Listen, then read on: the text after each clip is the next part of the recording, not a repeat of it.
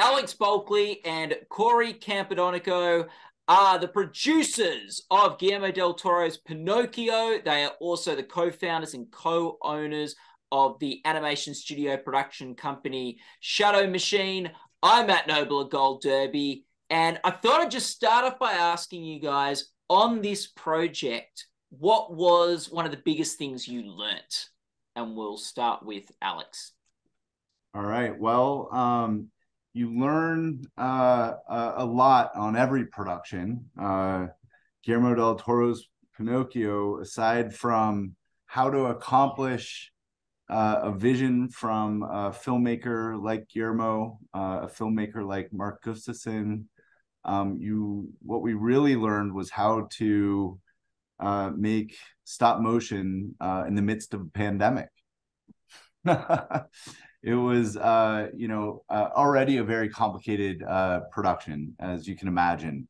Very meticulous, very time-consuming, and right in the front end of our production, there was this global moment, a shutdown, and we not only persevered with this amazing crew, but we probably became better for it. And I think, for Corey and I, as we talk about, how to extract beauty from adversity, this whole idea of a crew really having a lifeline at a studio in the work that they do, becoming more than just a film we're making, but really building a culture of artistry. And it was just incredible to see a team come together and not only accomplish what we were able to accomplish, but like each other at the end. Corey? Yeah, I'd add, to build off of that, I think one of the really interesting things that kind of came out of this production, but also the pandemic, was the idea that creative processes, are flexible, and there are new ways to go about looking at solving creative problems. And I think sometimes something like a pandemic forces the hand a little bit for things, even like, what we're doing right now, Zooms and the ability to communicate in different ways. Obviously, just from a technological standpoint, but also from a creative standpoint. There's been so many ways in the entertainment business that we're all accustomed to, having been brought up on and used to over the last, we're not 100 years old, but we're getting there. But there's just things that have just been tried and true and have never been tested in different ways. And I think what has been so exciting is that there's a whole new kind of world of tools available to create, projects. And we certainly utilized every single one of them, and will continue to do so in the future. So it's been real eye-opening that, sometimes when you challenge old ways, really new and innovative processes, evolve from it. And it's quite exciting. It's interesting, Corey, you talk about challenging sort of old ways of doing this, because a big message of this film, Pinocchio, is about not conforming and not doing things just the way things have been done before, and not the way other people are doing things. And you have, with Shadow Machine, done stop motion before. Is there a particular thing that you can think of that you did differently, or that you sort of innovated through this film and sort of challenged the old way of doing sort of stop motion? Either of you can take this. I'll take the first part of it, which I think, just from a storytelling perspective, Alex and I have been extremely excited about this project for a long time, because the vision that Guillermo had and the story is very different than a lot of the other stop motion movies that have been done over the years, which I think is a really intriguing kind of window into films that could come from this film in the future that have kind of a different storytelling pacing and kind of process. And I think that's really opened up on this process. So I don't know that that's something that we necessarily innovated as a stop motion process, but certainly as a storytelling process led by Guillermo, that I think is going to lead to a bunch of new films that kind of breaks out of the mold of what stop motion has typically been associated with storytelling wise. I think that's really exciting.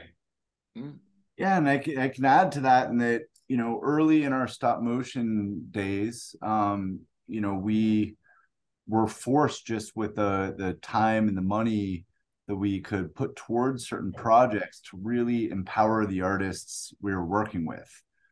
So you think of an animator suddenly having a lot more faculties to really do their best work, whether it's in performance or lighting or camera or whatever it might be. Similarly, with Guillermo, what he wanted to do was empower the animators to perform. This is a relatively new thing for this film, though, again, was sort of treated out of necessity in, the old days, where a lot of the innovation in stop motion has come from replacement faces and 3D printing and other ways to really smooth out the rough edges of stop motion. As you probably noticed, Guillermo was adamant that we treat the animators like actors.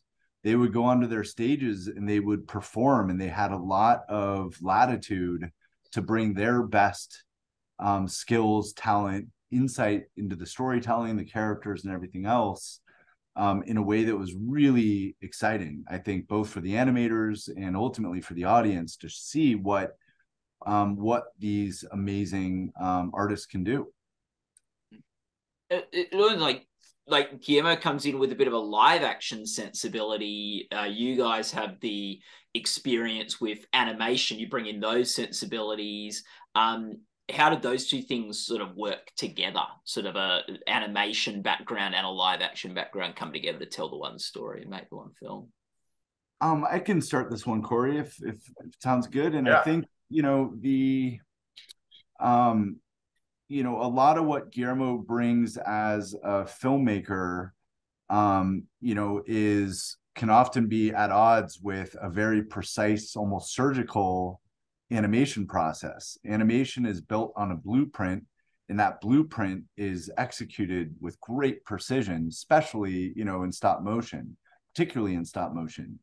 So when you see those two things collide, again, that collision really was on the stages themselves, where the flaws, the charm and imperfections of stop motion was not something that Guillermo or Mark wanted to hide from. They wanted to really encourage it in a way that, these are inanimate objects slowly being photographed, and these animators are breathing life into these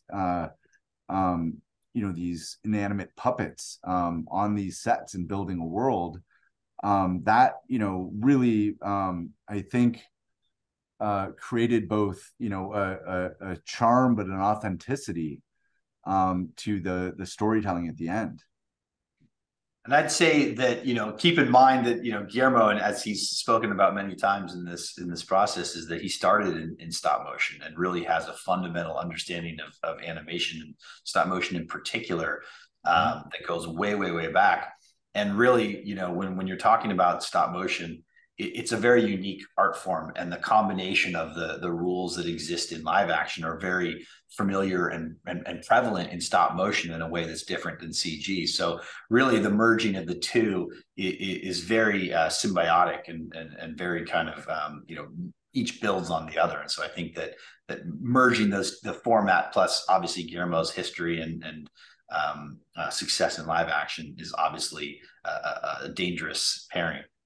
In a good way. And I guess, like, talking about like stop motion, it's a storytelling device, art form, filmmaking like approach that has lasted a long period of time as new types of filmmaking and stuff have emerged and things. It has lasted, but it's probably like never, at least sort of in my sort of growing up in childhood, ever been the like dominant or predominant form of animation, right? That's out there. So like, do you want to each of you sort of comment on why you think stop motion has lasted as technology has advanced, and like what is sort of so special about that and unique about telling stories in that way, and also like maybe why it also isn't the main way that films and TV's animated? I mean, do you want me to go first, Corey, or you want to go Sure. first? Oh, I got an answer. You got an answer. It doesn't matter. I mean, I'll start. I think there's two questions, and there really is. One is, I think when we touched on this earlier, which is, a lot of it is types of stories being told, and I think that's where Alex and I get extremely excited. Is that there's really still an unbelievable wealth of stories to be told in stop motion that weren't typically associated with stop motion. The other thing is that, when everybody in the entertainment business started, whether they went to film school or they started as a kid moving around their toys in their room, everyone's shot a stop motion film either in their heads or with with an old Super 8. And so everyone has a connection to the medium, and it really is the oldest form of cinema that there is. And so I think there's a nostalgia to that's really unique and incredible. And as Guillermo says best, stop motion is always on the edge of extinction and always has been. And, we like to think that we're on the verge of maybe opening up a whole new kind of Pandora's box when it comes to the types of stories that could be told in stop motion that weren't previously thought to be told in stop motion. And, hopefully we're right. Yeah. And stop motion, that's exactly right. And stop motion has gone through sort of peaks and valleys. It has its moments where, a project will come out and everyone wonders where stop motion has been. And then every once in a while, people look at it and they're like, that's, there's good and bad, like every format. We've seen a lot in the past where it leaned into the nostalgia. People remember Rankin Bass and remember Harryhausen in a way that, has meaning to the story. What Guillermo and Mark both did for Pinocchio was take stop motion as this magical ingredient into the storytelling. It became the only way to tell this story, and it became that tool of magic that allowed sort of a wonder and an awe in its execution. And I think that's to what Corey's saying, and that's to what I think the audience is responding to, is something that is exciting and innovative as a format. It's never gone anywhere. It's just a question of how it's used. I think Pinocchio was just a great example of form, sort of enhancing the content. Yeah.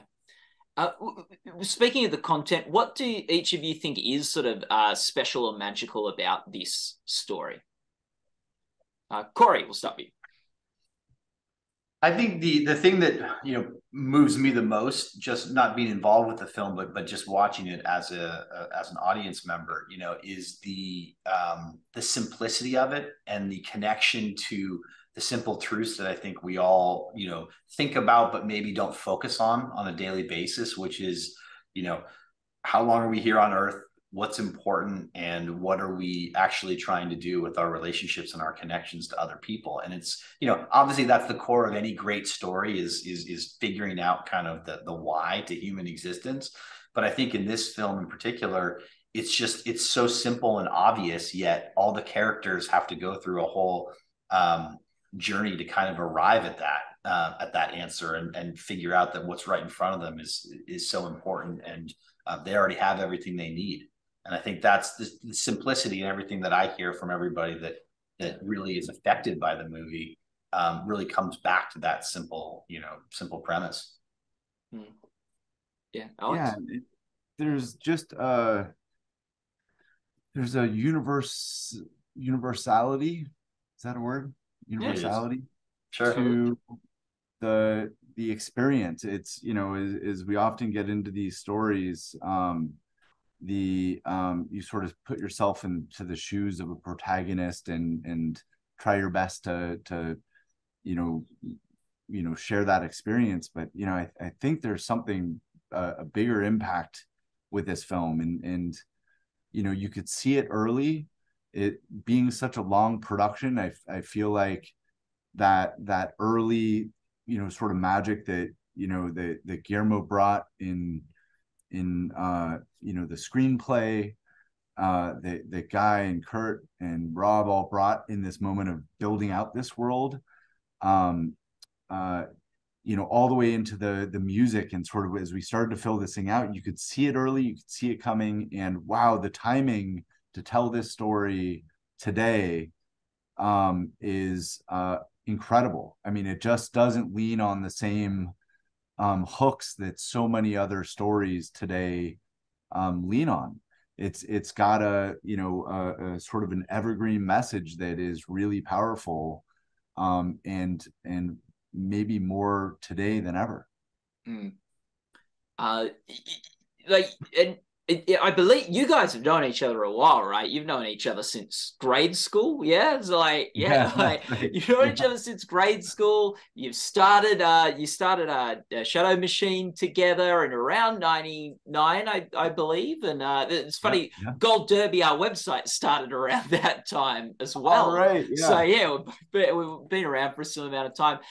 You guys have won an Emmy together for Robot Chicken in 2010. Like, with such a long sort of like time of knowing each other, working with each other, what do you learn from each other? Through this relationship? I'm not sure this is for on-camera conversation, but look, Alex and I have known each other. We've been through so many facets of life that we've grown up together since we were 6 years old. We played sports together. We were in a band together. We went to college on and off together. We started this company when we didn't know, anything really, in our early 20s, and it's grown from there. And I think one of the things that is just so tremendous really about being able to work with someone that you care about so much is the fact that, we're very symbiotic in being able to kind of, fill in the gaps and think about things, in asymmetrical ways that really, allows us to approach projects from the position of like, how do we get from A to B in the best way possible? And, there's a lot of ideas that are thrown into that mix that kind of, get us to a place where we typically finish projects and get them out and up on air and really have a chance of success. And so it's just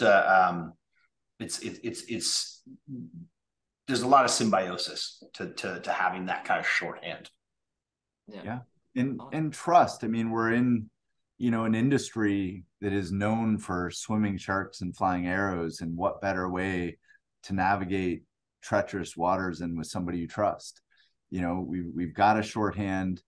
We've been, as close of friends and business partners, our families. You just think of like how important it is to go into the trenches of big, exciting productions, knowing that you enjoy the people you work with. It's just we're very lucky and count our blessings on that level a lot, because it's not true. A lot of people just spend most of their life looking over their shoulder, and we are lucky in that we like what we do, we work with good people, and we think it ends up on screen. And we're just beginning. That's the best part. Yeah. Just the start. Yeah. Well, do you ever when you're working on a production like Pinocchio, think back to those sort of times when you were just starting the company back in '99 in a garage, correct? All the time. Yeah. So. In fact, I wasn't with Alex this last week, but I was talking about our bird shop in our original office. It was a bird shop on Melrose. It's actually quite funny. Yeah, it was a converted bird shop. And once we had 100 square feet of office to begin with, we were we thought we had basically made it and we had arrived. That was the coolest feeling. But our original office turned into Ed Hardy, and then into to Von Dutch for a minute. So there's a lot of history with where we started, but yeah. Yeah, it echoes in everything we do, and in the same spirit in which we started out. You just end up surrounding yourself with people who are better at all those little pieces. So whether as you sort of build momentum, you build bigger, better projects. It's basically the same thing with just more tools to play with. And I think our philosophy is exactly the same. It's just now a question of give us the keys to that fun car and we will drive it the same way we did in 1999, just with a little bit more gray in our beards, you know. Mhm. Yeah. And that's an important point, because when we came into stop motion and we originally started in that same office that I was talking about, we had stop motion had really taken a tumble in the television space because it was so expensive. And we really kind of, I'm not going to say we reinvented it, but we certainly teamed up with some incredible people that really, really passionate about the space, and created a model in Robot Chicken and for Adult Swim for a number of years that was, we were able to kind of breathe some life into the format in the television space. And the lessons you learn on that were absolutely applied, at the highest level of production on Pinocchio, when you still have to figure out and solve problems in ways that, you might not have, all the resources to do. And so you have to be creative about those solutions. Yeah, that's right. Oh, but must have been fun when you were like, working on designing like the angel, and you're working on the feathers and the bird wings, bring you back to that office in the bird shop. Oh, it's just, yeah, it's an incredible team and workshop. And it has all those, the same materials, the same general tools, just at a higher level. And oh my gosh, Corey and I just had the pleasure of going to the MoMA exhibit, where they have taken, basically portions of our studio, moved it from Portland to New York City, cleaned it up a little bit, lit it really nicely. And oh my gosh, it is a total thrill. I think Corey and I's mouths dropped for at least 2 minutes as we walked in, because it is the studio now on display in this, incredible museum. It's really wild. And I think what's so cool about that too is that, all joking aside, it's like the spotlight is on the artists that actually create the material. That's right. And we can talk to people and we can talk to you and stuff, but the artists that work on, in the weeds on the actual art that's sitting in MoMA is the best expression of their talent at the highest level. And I think that's really what made Alex and I so proud, is just to be a part of their artistry on display, for everyone to see. So I think that was just an incredible thing. You should see it if you're ever out in New York in the next 3 or 4 months. It's out there till April 15th, I believe. There you go. Fantastic. And people can go to goldderby.com to watch interviews with some of those artists, like the production designers, the animation supervisors, and the sound designer as well. So goldderby.com, the place to make award predictions, watch other interviews. I think that's a great place to end our conversation. Corey and Alex, thanks so much for your time today, and all the best of luck for Pinocchio with the Oscars and other awards that are all coming down the pipeline. It's doing pretty well in Gold Derby odds. Well, thank you very much. Pleasure. Thanks, Matt.